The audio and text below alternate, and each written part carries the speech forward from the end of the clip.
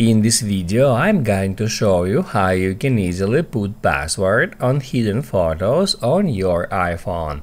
Be sure to watch the video to the very end so you don't make any mistakes, and of course do not forget to like this video and subscribe to my channel. Thanks guys. So let's get started, and the first step, we can get into Photos app and then at Albums. If we scroll down, we can easily find that hidden album, which includes all the photos that we have hidden. And now, in order to prevent someone's getting access to that album, all we have to do is just open up Settings and then scroll down until we find the photos. That's where we can easily find two different options.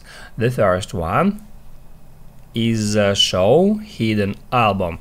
We can just turn off that switcher, and what that will do, that will actually hide this hidden album from the utilities section, and that may prevent someone's getting access to that album.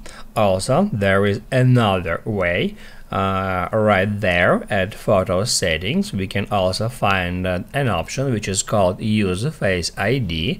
We can turn it on, and as long as this option turned on, Face ID is required to view the hidden and recently deleted albums.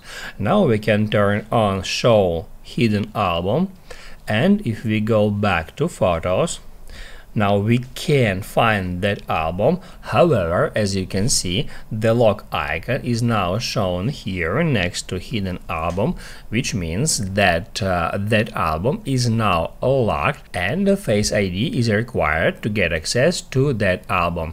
I can just tap on it, and it is searching for a face to unlock that album, and I can now use my face to get access to that hidden album. That's how it's done. Now you can write down in the comments below if you have any questions about that tutorial. Hit the like button if you like that video, and see you in the next one.